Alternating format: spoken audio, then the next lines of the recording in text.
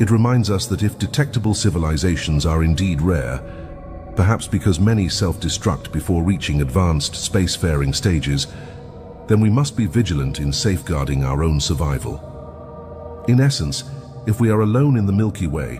our failure to overcome our own challenges could extinguish the candle of consciousness in our galaxy forever. I think it was Carl Sagan again who argued, if a civilization like ours becomes a spacefaring civilization, so multiplanetary and then interstellar, then you have to have solved these problems that cause us to be violent, predatory. And so he suggested that as you make progress and become more powerful and navigate these problems, as we said, these filters that may lie in the future, so you have to, for example,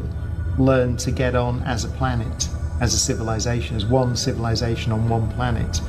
in order to flourish and to go out to the stars. So he would argue that, I think he did argue that maybe